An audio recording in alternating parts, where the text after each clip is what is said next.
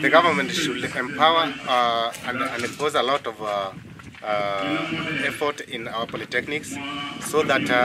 our youths are able to work technically in our big projects like the SGR, so that our youths can help in each and every sector, because as you can see, most of our big projects in the country, the foreigners are coming in, are the ones who are controlling everything,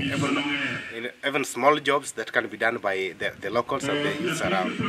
When the government supports the polytechnics, our youths shall acquire the required knowledge and they will be able to work in each and every sector as required, basically. When our youths are skilled, we may not lack the workforce that we require as a country. Instead of importing workforce from outside the country, we need them to be built from within so that our youths are built, they can work, and they have the best skills that are relevant in each and every sector in our economy. Vision 2030 to be realized, for this country to realize Vision 2030, it has to embrace technical training. Because it is through the technical training, these industries that we have, that they project to be having,